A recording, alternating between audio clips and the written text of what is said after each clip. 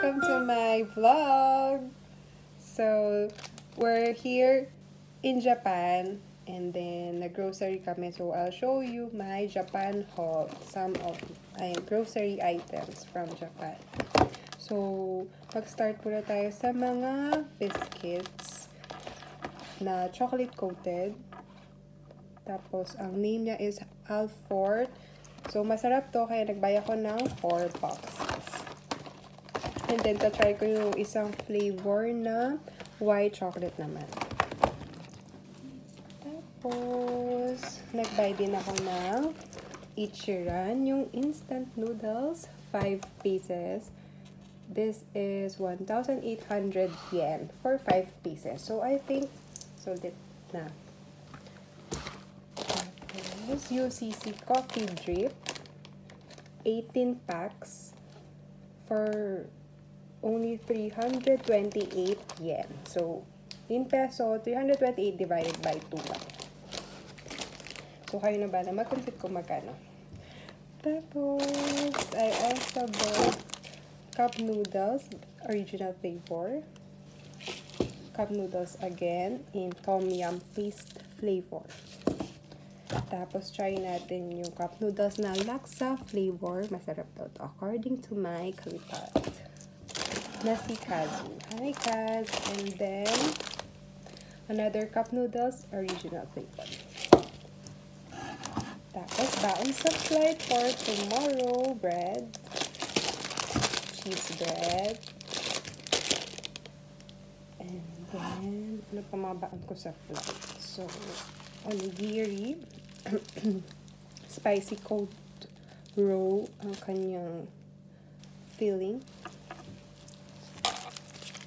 Omelette and rice. So, madala-dala tayong babaunan dyan dahil 5 hours flight for tomorrow going to Manila. I also bought Lipton green tea. Lipton tea, di ko alam, basta creamy daw siya. I think yummy naman siya. So, nag-buy din ako ng coffee para sa bahay. Stock sa bahay.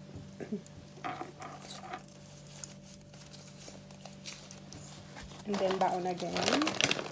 Ritz 8 chips. So, kuha ko ng dalawa. Siyempre, hindi mawawala ang collagen. Bata. And pampaganda, pampakinis ng cuties. So, nabay ako ng 1 for mommy, 1 for me, and extra. Tapos, Roto eye drops. Okay. So, I'm selling this one for 280 pesos.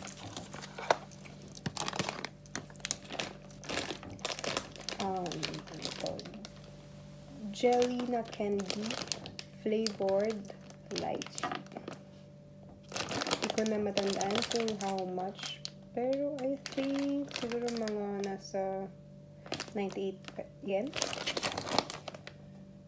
And then nag-buy din ako ng Biore or whatever nose strips too. And last one, new product na try namin is yung beauty soap. Cow soap.